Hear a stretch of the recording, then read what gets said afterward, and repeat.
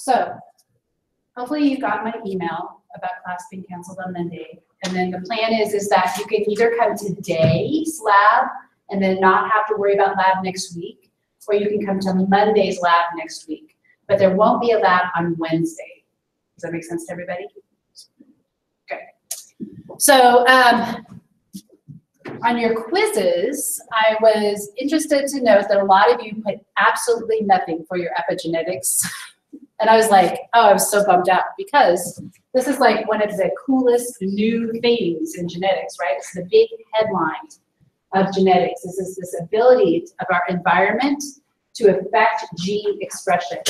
And so one of the things that we watched in the video was this idea that nurturing can affect the way that the genes are expressed, right?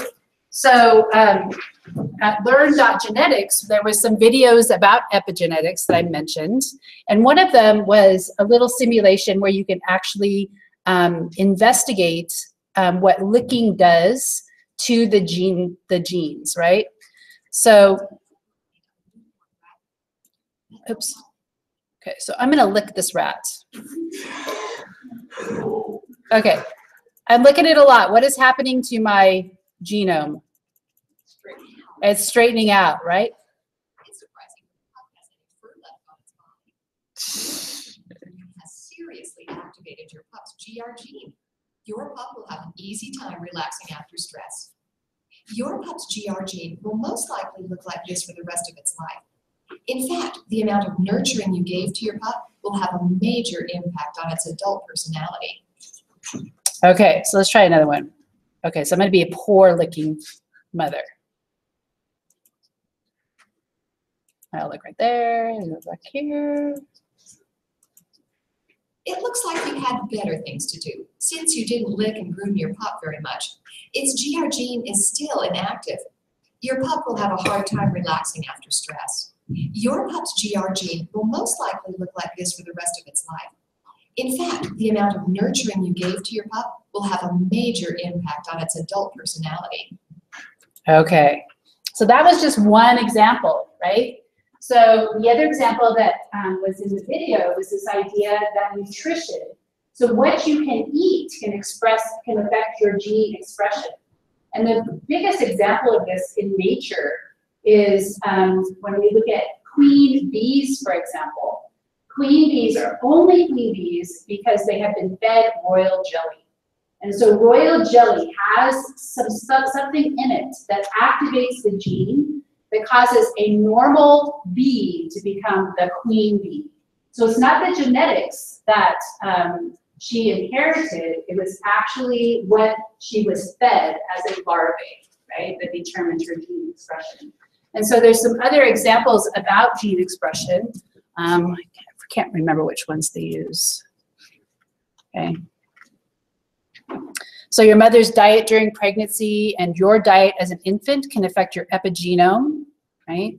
So we talked about the agouti gene, and then, oh, this is the bee's royal jelly, right? So there's a cup where the larvae are put into, and they're filled with royal jelly, and that's the nutrition that actually affects their genes. So the idea of epigenome, right, is that it's something other than the genetic code that can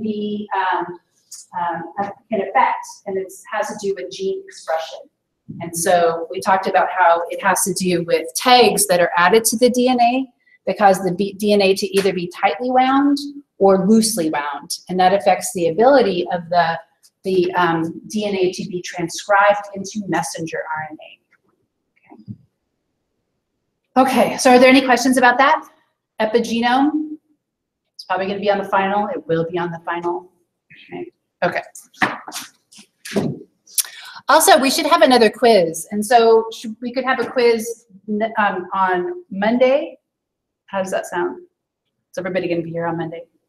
Okay, so let's have a quiz on Monday. So this is actually the 6th quiz.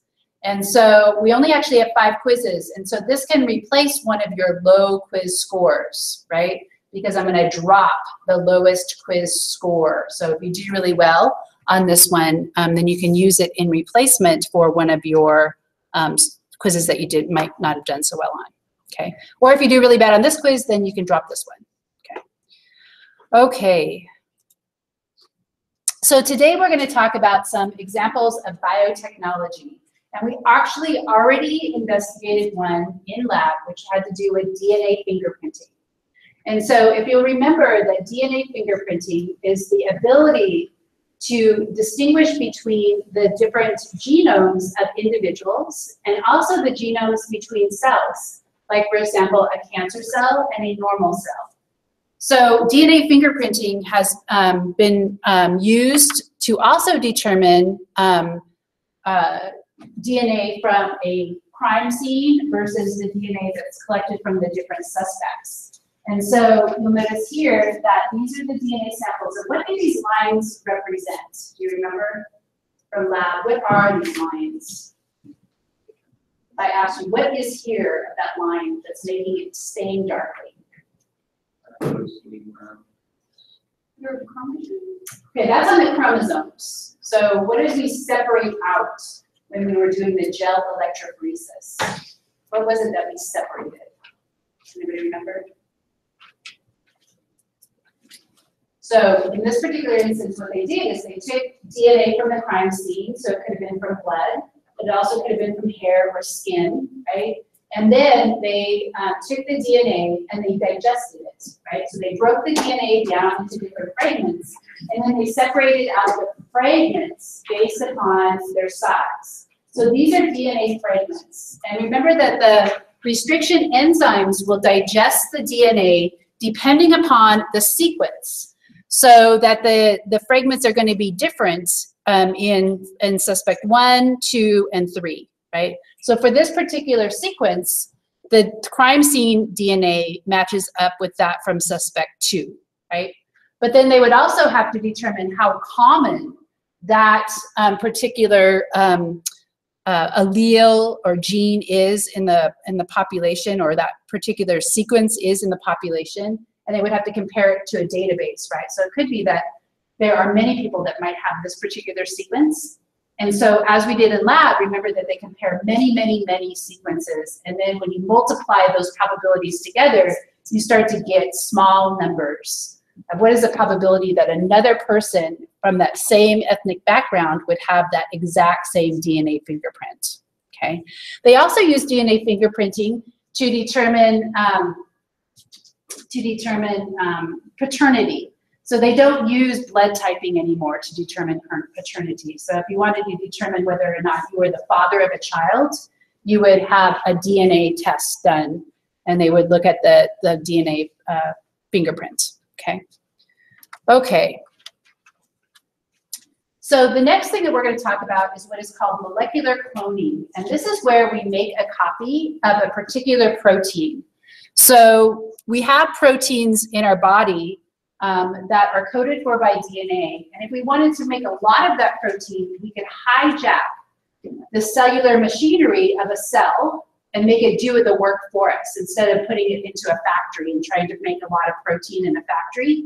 And so they use bacteria for this. Okay. And so the bacteria have interesting, instead of chromosomes, they don't have chromosomes, they have what are called plasmids.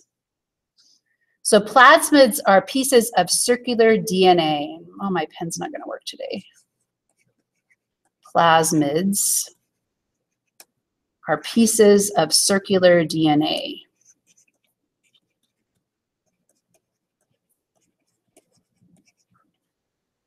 So they do not have chromosomes, they just have plasmids. And also bacteria are prokaryotic, which means they do not have a nucleus, right? So their genetic material is just kind of floating around in the cell.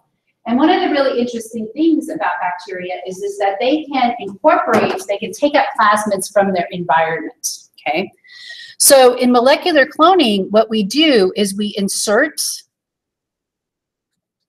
a gene into a foreign gene into a plasma,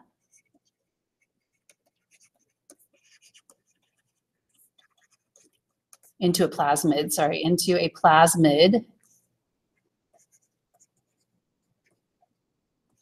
and then insert the plasmid into the bacteria.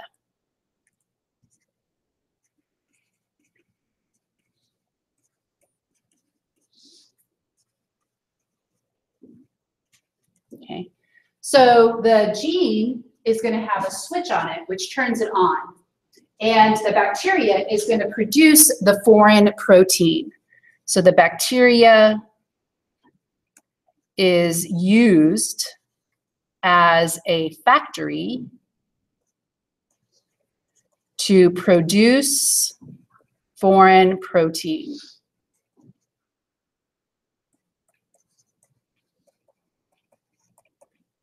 Okay. So the example of the first thing that was, or one of the first things that was used and produced by molecular cloning was insulin. So insulin is a hormone that is needed by people that have diabetes. Specifically, some people have type 1 diabetes that they might have been born with or that early on, right? And then they can get the insulin from the bacteria and use it to treat the diabetes. Yes, Michael? Is it true that your body can reject insulin? If it is not of the right kind, yes. And you can also, your body can actually also just ignore it. So that's type 2 diabetes, where your body actually just ignores the insulin and your cells become insulin resistant. So then you still die. Then you get type 2 diabetes. And so then you have to regulate it with your diet. So you have to be very careful. Yeah. So there's different types of insulin. So hopefully you can find an insulin that's going to not make you sick and you're not going to reject. Okay. So insulin is a drug, right? It's a hormone used to treat diabetes.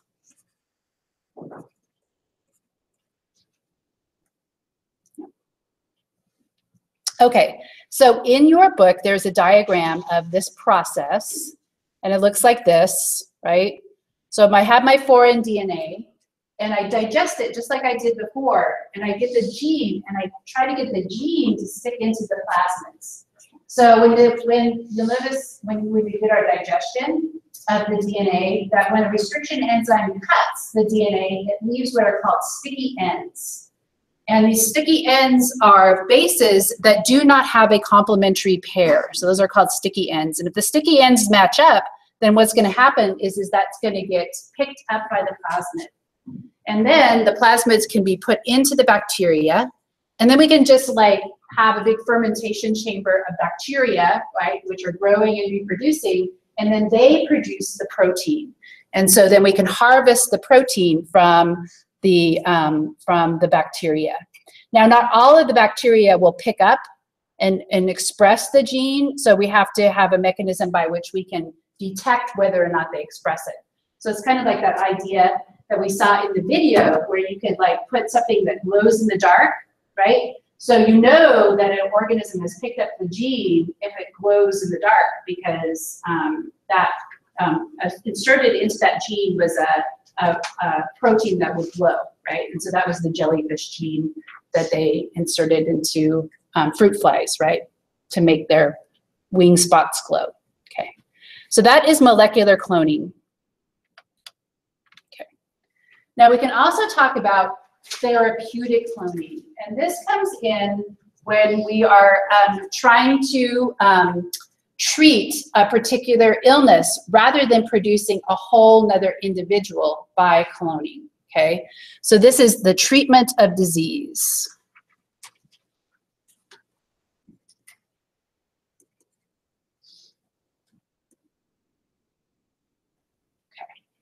So we have the ability to repair and regenerate diseased tissue through stem cells, right? So stem cells are unspecialized cells that can repair damage in the body.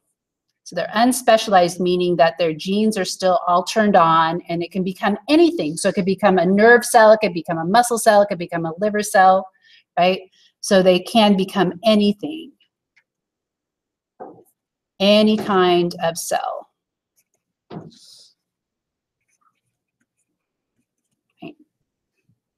And the idea here is that we want to produce stem cells. Like say, for example, if I had a disease and I needed stem cells, could I therapeutically, through biotechnology, produce stem cells? I have stem cells in my body, but they're hard to find. So could I produce stem cells for myself and then insert them back inside me, okay? So the way that this works, this cloning works, right, is you have an adult. So I have an adult somatic cell. So it could be a skin cell, it could be a liver cell, it could be a mammary gland cell, which was actually the first reproductive cloning, right? And then what I do is I take the nucleus. So I remove the nucleus and place it into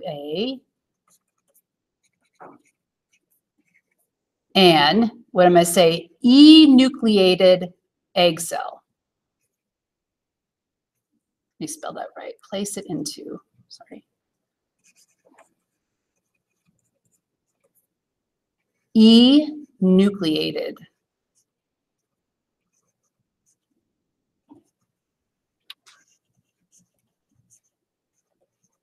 Okay.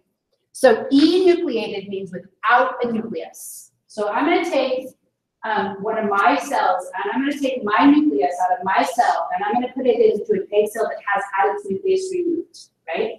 And then what I'm going to do is I'm going to give it a little shock. It's a little electrical shock, right? And then I'm going to induce it to undergo mitosis. So the egg cell undergoes mitosis and produces a multicellular embryo or multicellular, you could call it embryo, I guess. It could potentially become an embryo if my goal was reproductive cloning, but my goal in this case is not, okay? So my egg cell that has the my nucleus put into it then undergoes cell division. And so I have all these stem cells, right?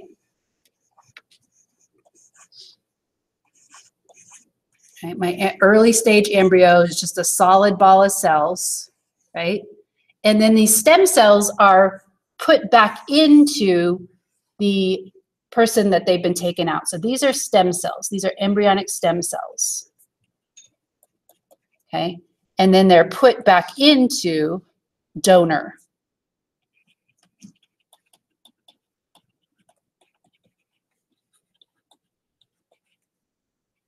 Right? So that's put back into the donor.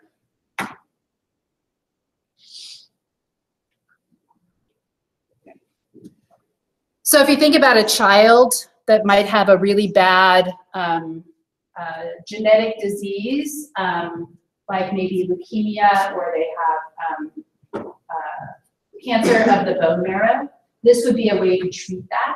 This would also be a way to treat people that have degenerative diseases, like maybe multiple sclerosis, like maybe Alzheimer's. This would be a possible way to treat that, okay? So that is therapeutic cloning. Okay. Now, I'm not sure, I should have looked this up, but Obama, I believe, lifted the ban on producing new stem cells, new embryos, so that you can actually have this occurring, right? So that you can have therapeutic cloning, but reproductive cloning in humans is not allowed in our country. And kind of worldwide, there's like a ban on it. So every once in a while, you'll hear that somebody reproductively clones a human, but we haven't actually proven that that it has actually been done. So somebody will, you know, in some far off country will say, we did it, and then we'll prove it, and they're like, oh, never mind, we didn't really do it, right? So, okay, so that's kind of where we are with reproductive cloning, okay? Okay, so if we look at reproductive cloning, right, this is to produce a whole nother individual. So this is the production of a new individual that is genetically identical to the donor.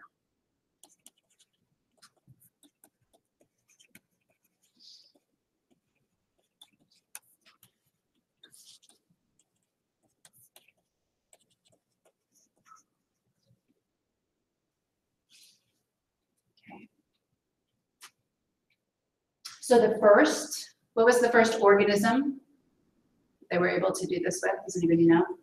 Sheep, right? And the sheep's name was Dolly, right? And this is kind of silly, but Dolly was derived from the nucleus of a mammary gland cell. And so I guess the joke was that it's Dolly Parton. How do you say her name?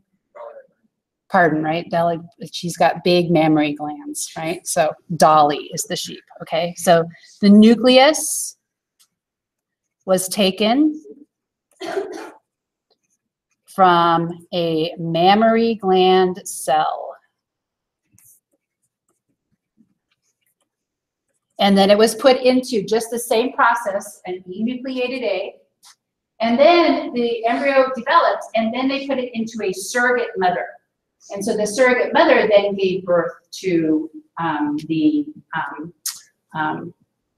Dolly, okay? So in your book, they have a picture of this, okay, an image of this.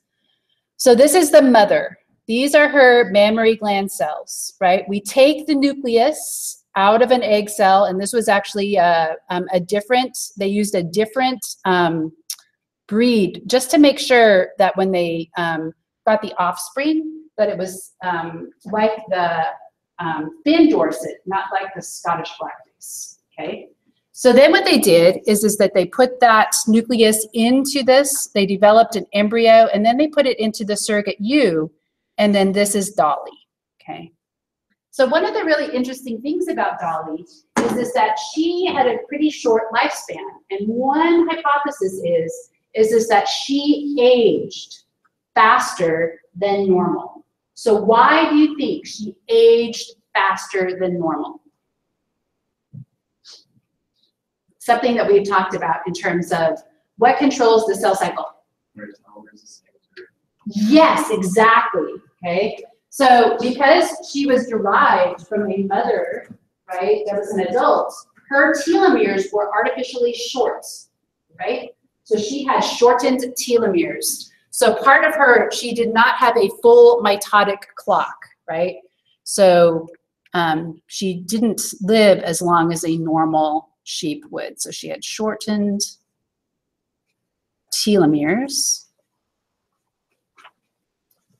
due to mothers or donors. Who's the mother here, right? Donors' mitotic clock.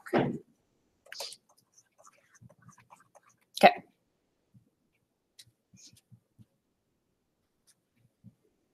So we could ask, why would you want to clone a sheep?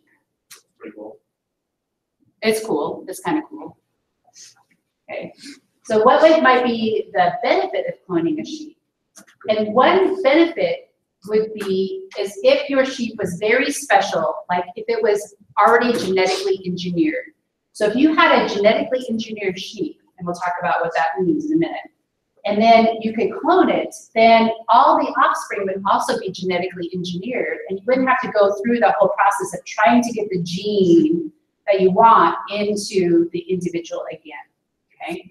So let's look at transgenic organisms. Actually, let's skip through gene therapy. Okay, transgenic organisms, okay? So transgenic organisms have been genetically modified. So this is, when we talk about genetic modification, it's generally transgenic, right? So genetically modified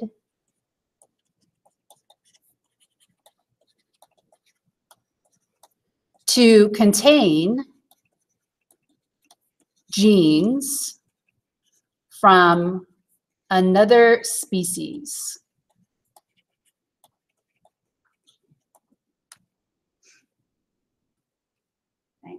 So generally, species are isolated from one another because they don't reproduce, right? Individuals of different species cannot reproduce successfully. So you have some genetic isolation. So there's really, there are some ways that genes can hop from one species to another, like maybe via a mosquito or a vector or a virus, right? Some genes can hop. But in general, species are isolated from one another. So this is genetic engineering, right? So through genetic engineering.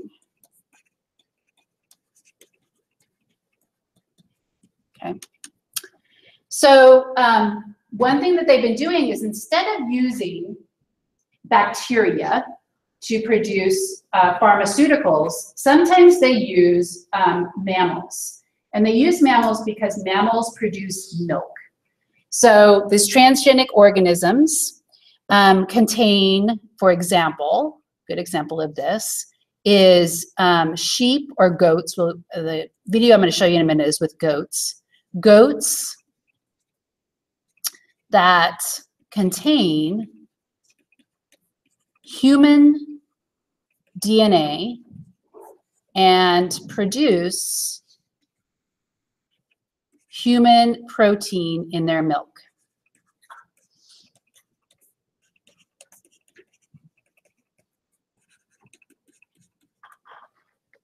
Okay. There's also goats recently that produce they have a spider gene, and then they actually produce silk in their milk, right? So it doesn't have to be human DNA, but it has to be a DNA from a different species, okay? Sometimes this is what is referred to as farming, right? Haha. So instead of a F, right, it's PH. So this is pharmaceutical industry producing organisms that produce drugs in their milk. And then they can obtain the drug from the milk, right? So if we had a goat that was genetically engineered, it would be really helpful to then clone that goat, right? Because then we could have all these clones that would have the exact same DNA and that could produce the same pharmaceutical, okay? So I'm gonna show you a video that talks about how this process, how the scientists first started doing this, and then talks a little bit about some of the, just very briefly about the ethical considerations of it, okay?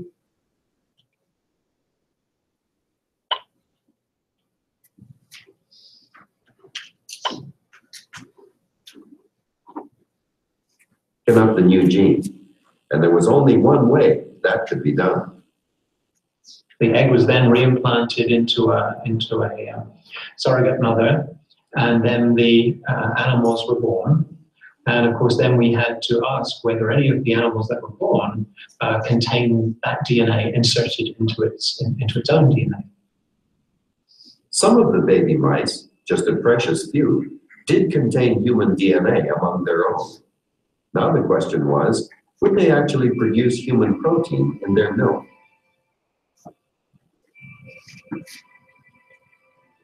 They did. The amounts of material that we made in truth weren't very great, but those first animals clearly established a principle. For the first time, a non-human animal was making a human protein. But as the raw material for a new industry, mouse milk has obvious disadvantages.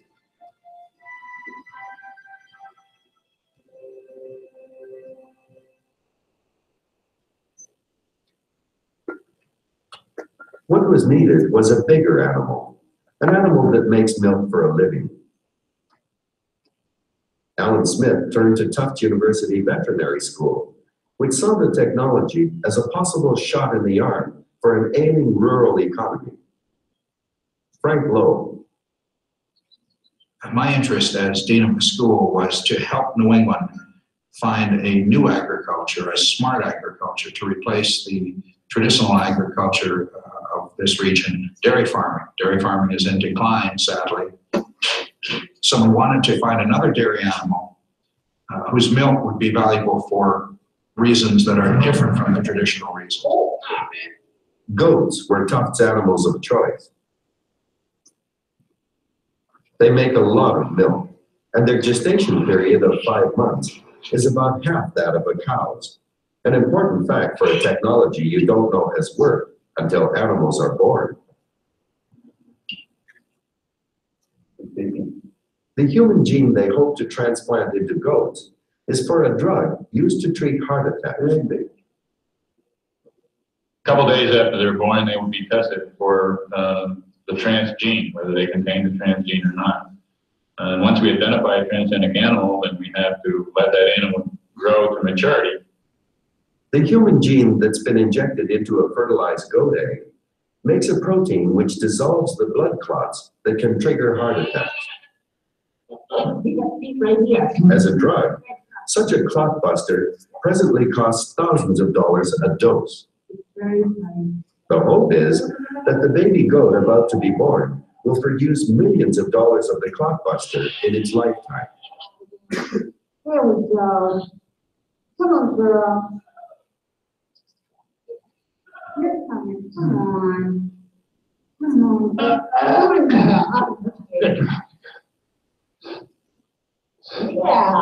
Yeah. All black, huh? This could be the most valuable animal ever born.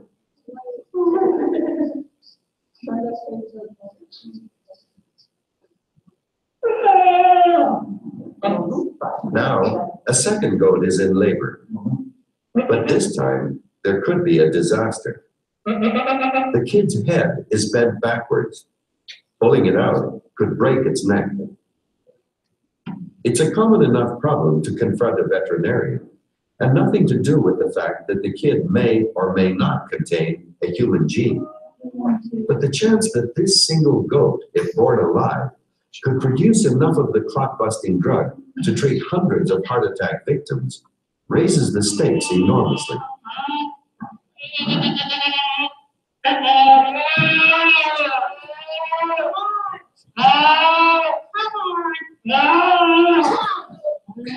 Damn it, girl. Yeah.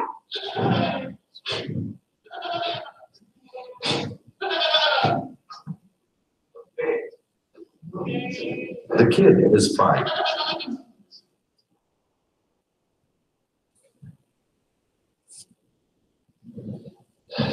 Mother and biologist are exhausted.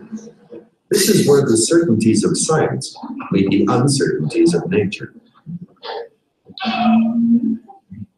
Too hard. Unpredictable.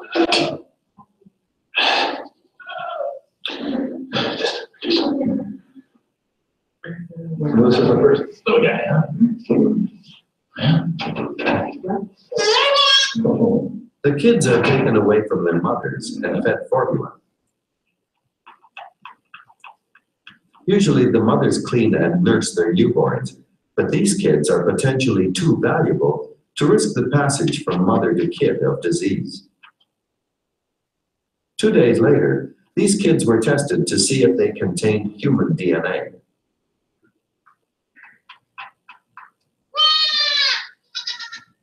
They didn't. They are, after all, just ordinary goats. Rome wasn't built in a day. We knew that in our minds. We didn't know it in our hearts. It's work that requires infinite patience, great attention to detail, and Murphy's Law is played out repeatedly. As the Tufts team continued to struggle with Murphy's Law, elsewhere, the technology was already paying off.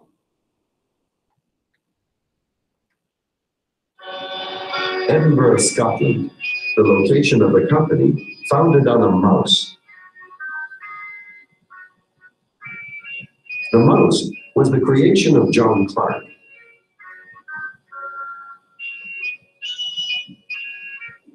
Clark took the basic idea behind putting a valuable gene into a mouse, but changed the details.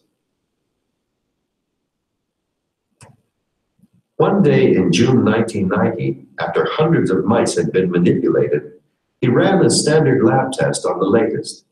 Its human gene wasn't just working, it was pumping out unprecedented quantities of human protein. So, I mean, what else would one do in that situation when you made such a breakthrough? We went straight down to the pub. I showed it to my 2 colleagues who were in there. It was still flushing around in the staining bar at that stage. So I think the people in the pub will be really crazy. We ordered yet another round to celebrate the achievement. Not so much our achievement, but the achievement of that particular mouse. It was a great mouse. But in this part of the world, sheep are the animals that count. A company was founded to move John Clark's mouse breakthrough into sheep and commercialize the production of human proteins in their milk. One of these proteins is factor IX, used to treat people with hemophilia. Another, called AAT, could be used to treat a deadly genetic lung disease. Already, some of the sheep are producing 30 grams per liter of human protein in their milk. Some of these are factor IX, and one of them at least is AAT. Mammary gland is a mammalian system by definition, and it turns out that it's a very good factory. Our sheep are little furry factories walking around in fields, and they do a superb job. This is a litre of milk from one of our transgenic sheep. And if it was the sheep that contained 30 grams per litre, that is the amount of protein that would be contained in this litre of milk. So first of all, they do the chemistry, and the second thing they do is they make a lot of it, and they do it very cheaply. 30 grams of the company's first product, the drug to treat lung disease, is worth over $1,000. The sheep that make the drug are worth hundreds of thousands of dollars. For security reasons, only the company knows which animals are drug factories in sheep's clothing and which are just sheep. The fear isn't only of theft. Police say they're not yet linking the incident with a fire that was deliberately started at another animal research centre at Pennycook and the fire. In Britain, the animal rights movement has taken a militant turn in recent years. This firebombing was of an animal research laboratory near the Sheep Project. Jane Frankie, BBC reporting Scotland, Banbury. It dramatized the opposition many people have to what appears to be yet another way humans have found to exploit animals. Of course, we are concerned about those people who hold very deep-seated views on the use of animals, so-called animal rights people. And for many of them, it's just a firm belief that you shouldn't use animals at all for anything. You shouldn't eat them, you shouldn't take wool from them, you shouldn't take eggs or milk from them. And for those people, there really is no way that you can present a logical argument. Then there are other people who quite legitimately are worried about cruelty or harm to animals. With those, we don't really have a problem because the process that we're using doesn't do the animals any harm at all. They still remain sheep, they behave like sheep, they've only got one tiny single human gene in, so they're not harmed in any way. And the view of the man in the street really is that if we're doing this kind of thing for healthcare reasons, to cure other people, and it's not doing the animals any harm, then they're not particularly concerned about it. So when I look around this room, I look at this room of experts who are narrowly certain. In the United States. We'll stop there. Okay. So that is an example of transgenic farming, right? Using the gene from a human gene and putting it into an animal to produce human protein. And the reason why that works is because remember that the genetic code is universal. So what that means is that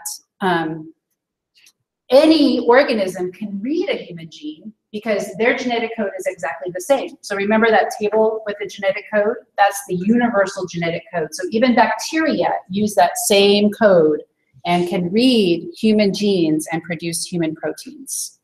Okay. So we can also talk about transgenic crops. And so we can talk about them in agriculture. So let me go back.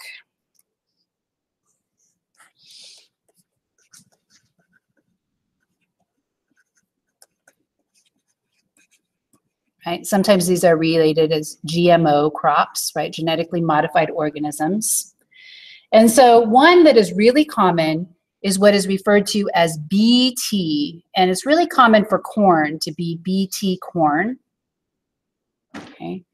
And this BT stands for the name of a bacteria. So it's actually Bacillus thuringiensis or something like that. So this is a corn that has a bacterial gene inserted into it.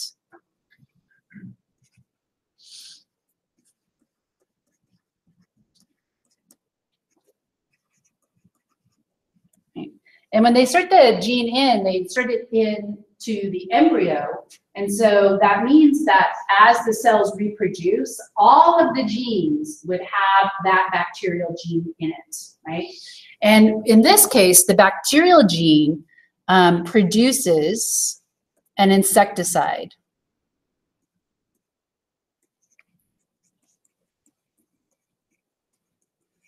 So the insecticide protects, which produces an insecticide that protects the corn from a caterpillar, and specifically from the corn borer caterpillar. Right. So instead of having to spray insecticide over the crop itself produces its own insecticide. And so there has been some concern, primarily because this is actually an insecticide. The BT insecticide was used and approved for crops that were organically grown. And there's a couple of concerns. One is that if you put the insecticide into the organism, into the plant, then it's everywhere, right? And then that insecticide is going to become useless because it's predicted that if you overuse insecticides, that the insects will become resistant to the insecticide. So one possible problem with this, right, and we're going to talk about evolution, but one problem is that the pests will become resistant to the insecticide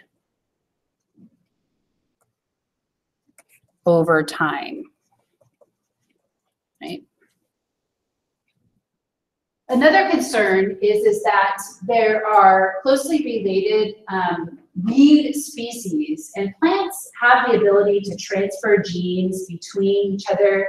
There's lots of gene flow between different breeds and crops. And so one other concern is that it will be passed, the gene for the insecticide will be passed to a weed species. So the gene could be passed to a weed species. Okay. And one weed that is actually really important is the milkweed. So the pollen of the corn, pollen could drift to other plants. Okay, so the pollen could drift to the other plants. Corn is wind pollinated, so when the wind comes up, sometimes you see the pollen in the air, and it could go to another field, but it can also go to milkweed. And so, does anybody know what organism is solely dependent upon milkweed for its survival? Nobody knows? It's a butterfly. What butterfly is solely dependent upon milkweed for its survival? It's the really cool butterfly that migrates to Mexico every year. Monarch, okay. So this is the monarch butterfly. So this kills monarch butterfly larvae. Now, monarch butterflies are in big trouble for a lot of reasons. One reason is that there's not a lot of milkweed, right? Left. Generally, it's just like, it's in the ditches by, like, I know when I was growing up in Idaho, it's always like in the irrigation ditches, right? So it's next to the crops, right? And so the monarchs actually come down, and then they have one whole generation, and then the offspring of that generation actually migrate all the way to Mexico. So it's a migration that actually spans 2 generations. which is kind of a big deal in terms of biology, because it's the only one that's known to kind of do that. So the monarch butterfly could be at risk if the BT corn is too prevalent in the environment. Okay. Okay, so another example of a transgenic crop is what is referred to as Roundup Ready. Ready crops.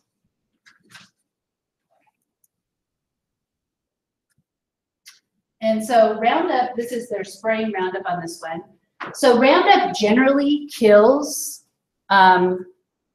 plants, right? So it is a herbicide. So Roundup is a herbicide that kills weeds. A herbicide, that kills weeds. And these are herbaceous plants, right? They are not grasses. So herbicides kill herbaceous plants. So they would also kill like soybeans, right? They would also kill cotton, right? They would also kill, the Roundup would kill those, right? Because it's a herbicide. So the Roundup Ready crop has a viral gene, okay? So a viral gene, instead of a bacteria, is inserted into the crop and protects it from Roundup.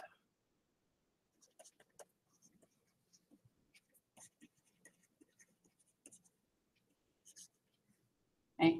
So that's why they can spray Roundup directly on this crop, because it is protected by that viral gene. So it is Roundup Ready. Right? So there's a kind of a concern because one problem with specifically Roundup Ready crops is that the same people that own the Roundup, that produce Roundup, also own the seed. And so that is Monsanto, and Monsanto has been pretty vociferous about patenting their DNA, right, their creation, so they patent their seeds. And if you are caught using them without buying them, then you are subject to litigation, right? So that's one problem is that we have kind of a monopoly over the crops that we use. Another problem is people foresee is that it decreases variation. So if we're only planting Roundup Ready crops, then we're not producing crops that have lots of variation in them. And that could be a problem down the road, right? So there's this idea that we need to go back to having more diversity in our food system. Okay. Okay, so that's the Roundup. And so when we look up, this is conventional, right? And so look at all the weeds, look at all the dandelions, right? Competing for resources with the crop. And so this is the Roundup Ready. So they were able to spray it and kill off all of the weeds. Okay. So another example of a transgenic organism besides sheep is genetically modified salmon. So we can talk about transgenic salmon. And salmon living in the ocean tend to stop growing in the winter. So they're not, you know, they grow pretty slow in the winter months. And so what they've done is that they've inserted a gene from another fish that grows in cold waters. And so this gene from another fish, another species,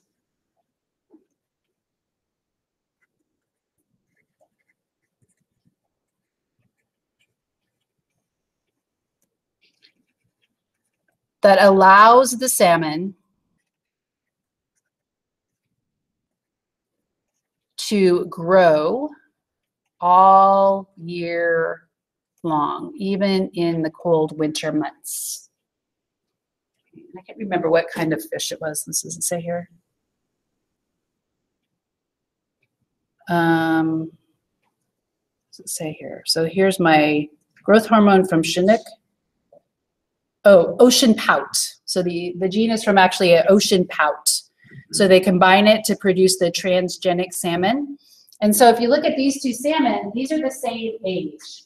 So the genetically altered gets bigger much faster, which if you're raising salmon to sell, that is a really good thing, right?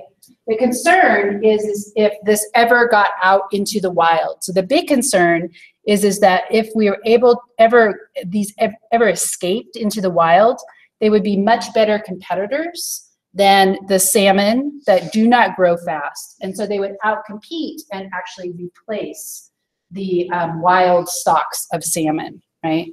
And so the pros would be that they help meet the rising demand for fish, right? They could reduce the pressure on the wild stocks. They actually eat less, right?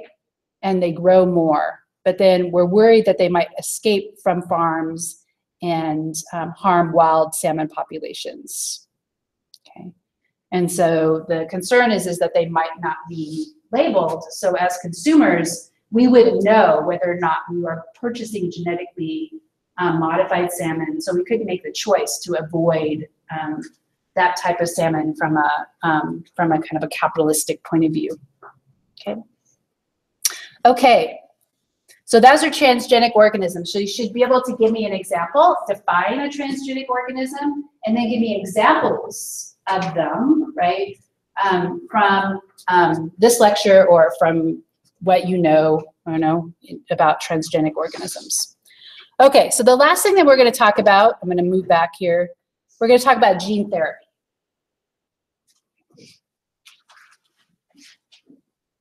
So gene therapy is the idea that we can replace defective genes.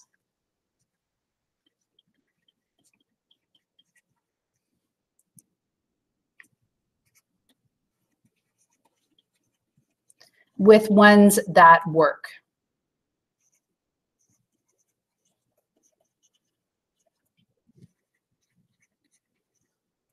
Okay. Now the problem with gene therapy is that we generally want to do it not in the embryo, right? Because we don't know if there's a problem in the embryo. So it could be like a baby is born and they have cystic fibrosis. And now we want to give them gene therapy. But the problem is that all of their cells in their body have the defective gene. So how do we get the gene into multiple cells? And we probably have to keep doing it, right? Because the cells might die and would need replaced, and they wouldn't be replaced by the ones that have been fixed, okay? So an example of this is using a virus to replace a gene in patients that have cystic fibrosis. So to replace the defective gene found in a person with cystic fibrosis.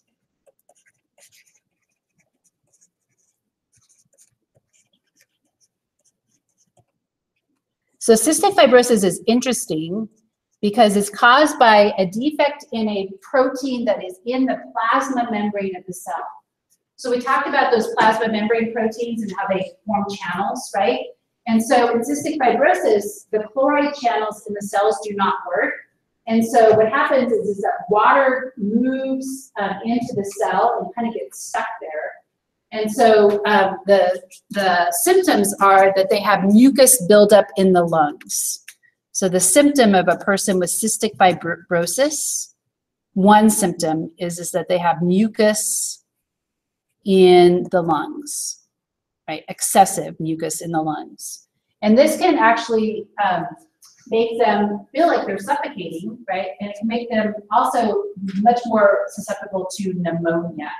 So bacteria can get into the lungs, it can reproduce, and then you can get sick, and you can have the lungs shutting down, right? So one way to do this is to give them an inhaler.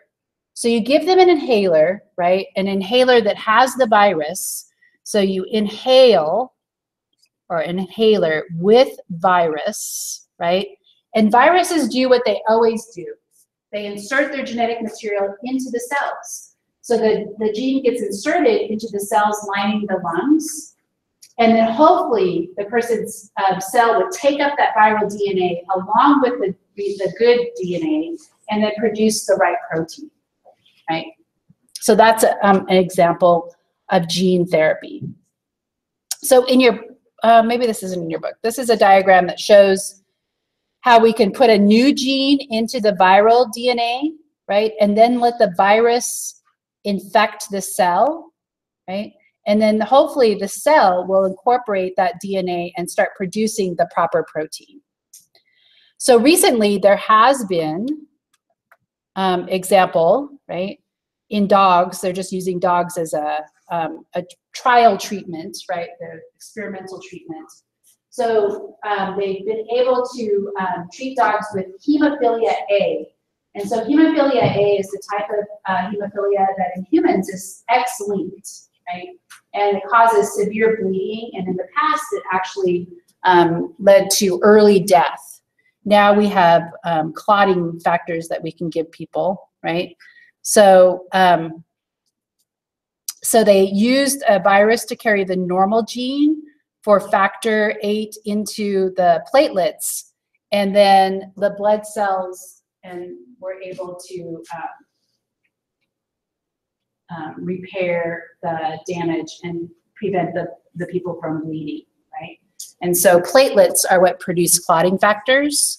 And so instead of inhaling it into them, they actually put it into the blood, okay? So that is gene therapy. Okay, so I'm gonna stop there for today. We have lab today or lab on Monday. You want to decide which one you want to come to. And we're going to be doing more molecular genetics in lab.